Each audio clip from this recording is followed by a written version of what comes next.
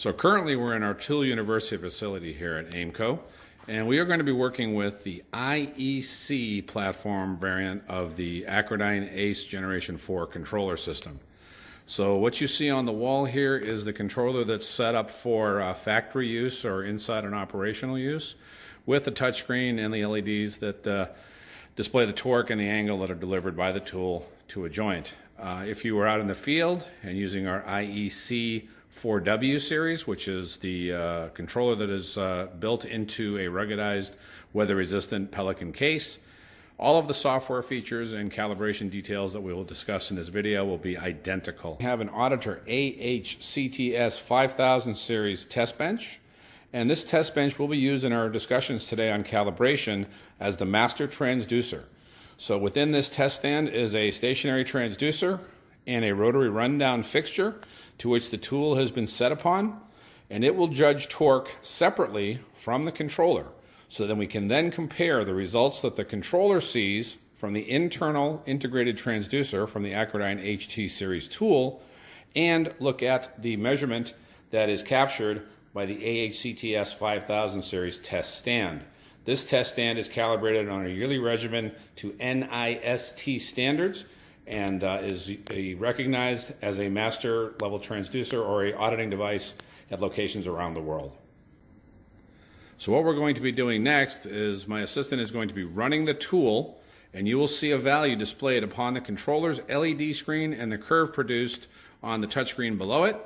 And we will then look at what our AHCTS 5000 or our master transducer observes for reported torque and compare the two.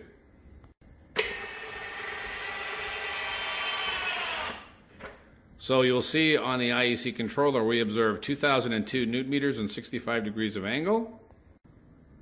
And you'll see on the AHCTS 5000 that we see 2134. So we do have a disparity between what the master transducer sees and the controller has reported. So the tool says it delivered 2002 newton meters, but the stand says we delivered north of 2100 newton meters, and we will now show you how to bring those two into agreement. Okay, so in all the controllers, the software is the same. So I'm going to first go to my home screen by hitting the house button, and then I'm going to go to the tool, because that's when I'm going to be adjusting, and I'm going to go to a very nice feature called Torque Calibration Routine. And Torque Calibration Routine is telling me that the factory's calibration value for the tool when it was built is 128. And the current calibration is 120. You'll notice the model number and the serial number of the tool are shown in the top portion of the screen, and that is picked up by the tool's Tool Identification Board, or TID, and that information lives with the tool. So no matter where this tool goes, on whichever controller you connect him to, the calibration value will follow the tool.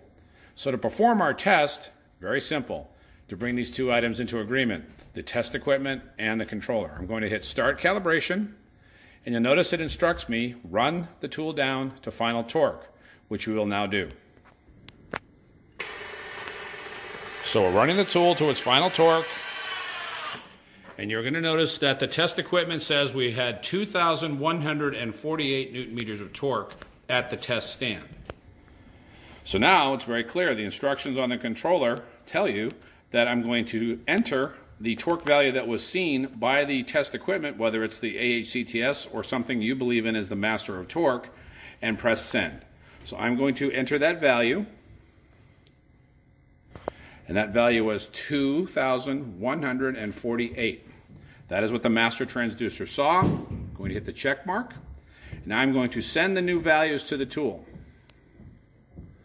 By doing that, you notice that it automatically made a calculation and changed the current cal value to 128. We are now going to get prepared to run the tool another time and see if we've brought the two items into agreement. So we're running the tool after we have performed that calibration routine. Stand is showing us 2016. And the controller now is showing us 2013, essentially in total agreement. So we would tell you that you should do this procedure a minimum of 3 times. We like to recommend 5. That way we eliminate any high and low flyers, any anomalies in the test, and then your calibration is complete.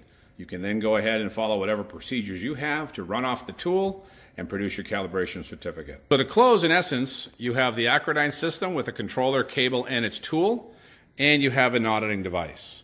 Of course, AIMCO can provide you that auditing device, or whatever auditing device is approved locally for use that follows locally approved calibration standards can be used as your master, and there is no special software, no downloads, no licenses required to perform what you saw us do with the torque calibration routine that is an integral part of the ACE Generation 4 AcraDyne control platform.